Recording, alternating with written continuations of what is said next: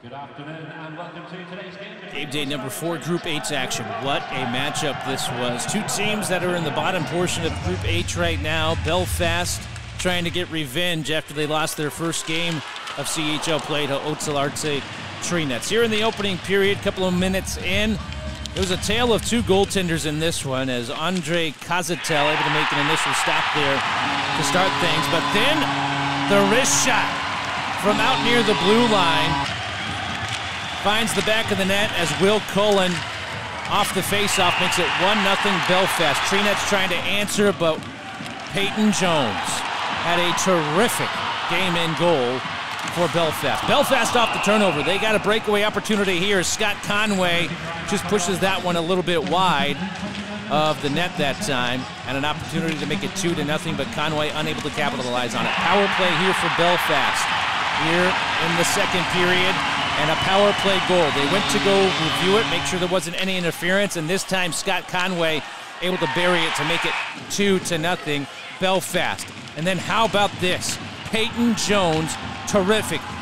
Did not give up any goals for the first two periods, but Třinec trying to change that. Jones with a terrific save here to start the third period, sliding to his left to make that initial stop.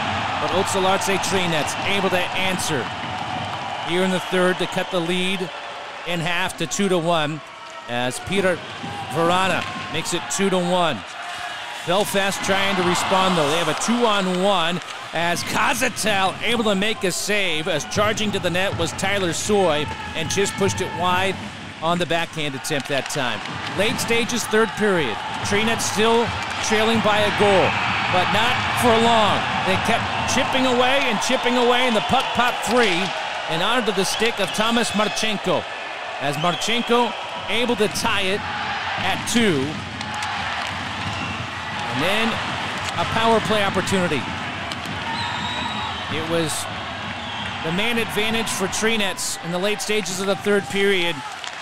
But Peyton Jones keeping the puck out of the back of the net. We go to overtime. Still on the power play after the major penalty to end the third period. And Peyton Jones still keeping the puck out of the back of the net as Třinec had plenty of chances in overtime. It would go to a shootout. Here in the first round of the shootout, it is Cooper able to get the puck past Kazatel and then trying to respond. Hudacek has the door slammed by Peyton Jones. Jones was the star of the night for Belfast to give them their first win of the CHL season in a shootout as Belfast wins 3-2